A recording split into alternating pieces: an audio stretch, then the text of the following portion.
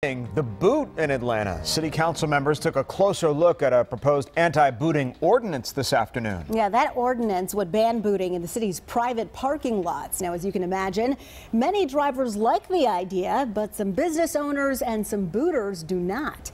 Fox 5's Morse Diggs spent the afternoon in a council meeting and joins us now live with the details. Morse? Well, you know, at first glance, you're going to look around and say, well, nobody wants booting, right? All the residents will be against it. But digging down a little bit deeper, this is quite different than the old Park Atlanta war. Remember that one?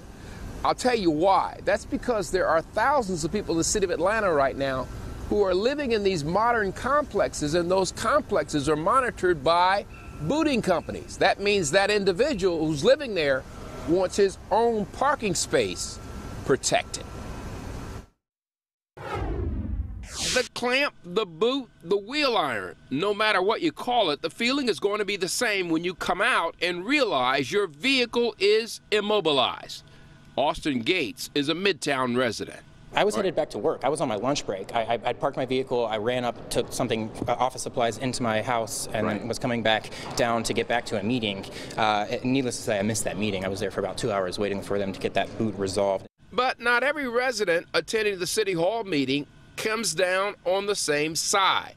An in-town resident told council members booting protects parking that is reserved for him at his complex.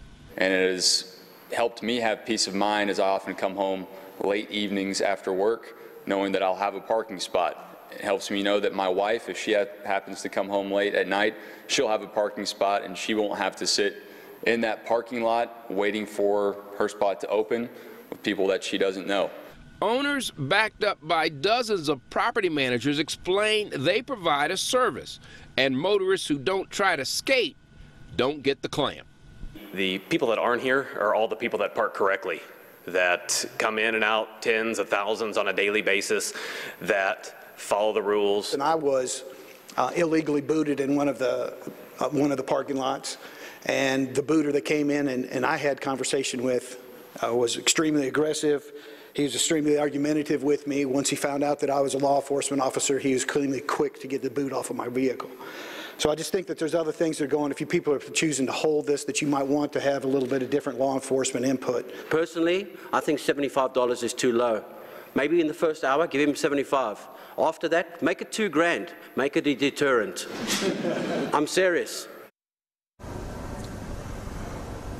Whoa, no, not $2,000. I don't think there's any worry at all that the council will ever get to that, but they did take Ken Allen there, the law enforcement officer, reserve officer now for APD, took his and some others' advice, and they sent this back to the Public Safety Committee to massage the bill a little bit more, because I talked to one council member. He says he's heard from perhaps 100 residents who are protected. Their parking space, their reserved spot, which of course they pay for monthly, is monitored by a booter. So they got to be very careful about how they deal with this. So it'll be open for some more discussion. Reporting live from downtown Atlanta, I'm Morse Diggs, Fox 5 News. All right, thanks so much, Morse.